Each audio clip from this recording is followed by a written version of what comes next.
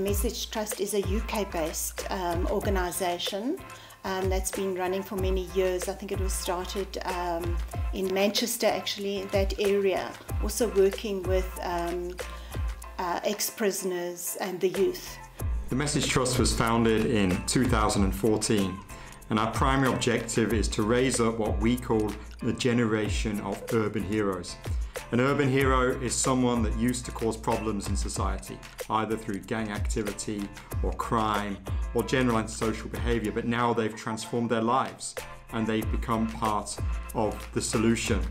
Our partnership with LegalWise goes back to our early days in 2014, when LegalWise helped us establish our first micro-enterprise called The Soft Machine to employ young men who had just recently come out of prison.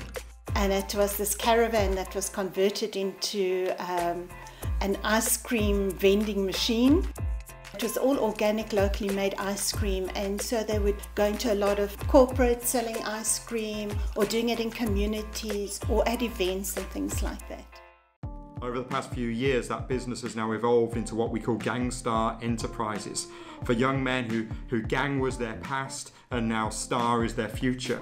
Now we have 2 full cafes and we also have mobile units and are able to employ a number of young ex-offenders through this first job opportunity for them. One of the biggest programs now, and the first one that we funded, was to set up a Gangstar cafe, and the first one was opened in Mowbray.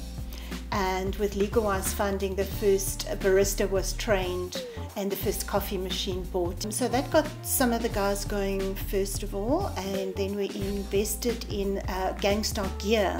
So they started making clothing items and designed a whole clothing line. And we primarily use the creative arts to engage young people before they get involved in crime. Youth at risk in tough neighbourhoods need to know that they have a purpose.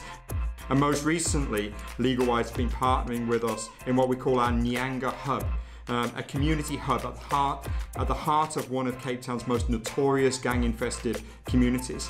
And through this hub, we mobilise volunteers to work with young people through their education. We actually provide sports interventions as well, and even in other programs that can help them through computers and other things to find their passion in life. I think the percentage of guys that re-offend coming out of prison is as high as 80%. So, going into a program like this, where there's full reintegration and opportunities given to people, it just makes all the difference in the world. It really does.